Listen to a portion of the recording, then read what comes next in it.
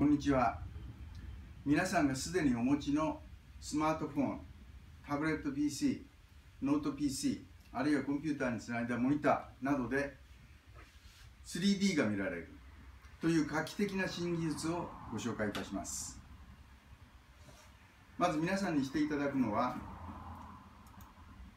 このように YouTube などにあるサイドバイサイド映像を表示していただく、これらの装置で表示していただくだけです。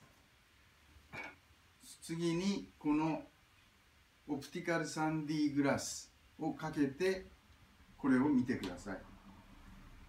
立体に見えます。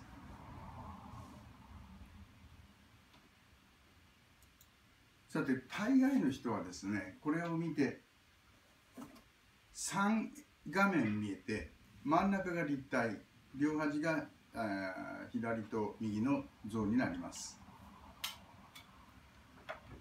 で、余計なものが見えて鬱陶しいという人はこの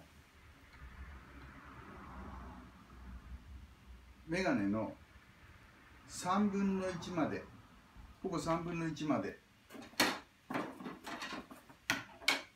このように非透明のテープを貼ってください。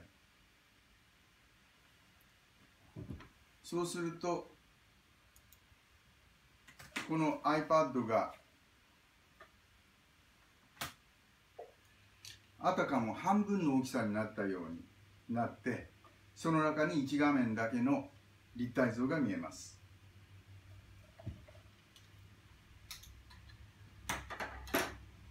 この技術はテレビでも OK です。約 1.5 メートルから2メートル離れてください。横幅はそのままですから、ハーフサイドバイサイドという映像は細長い人間になってしまいます。これを工学的に横幅を増やすという技術を現在開発中です。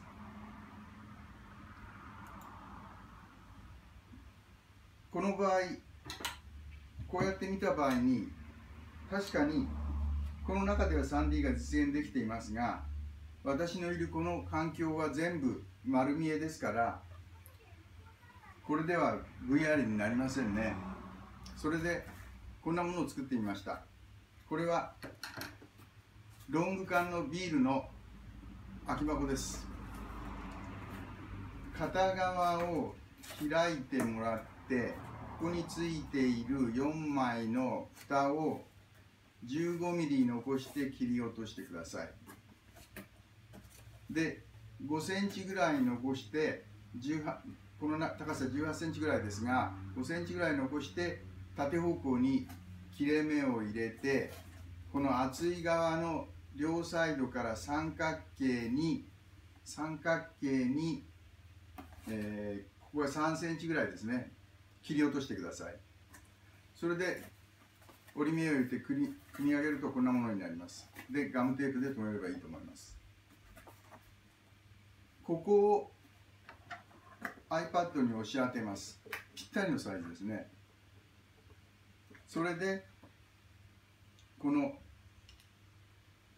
視界バリア付きのメガネを使ってこういうふうに見てください。これで iPad ゴーグルの出来上がりです。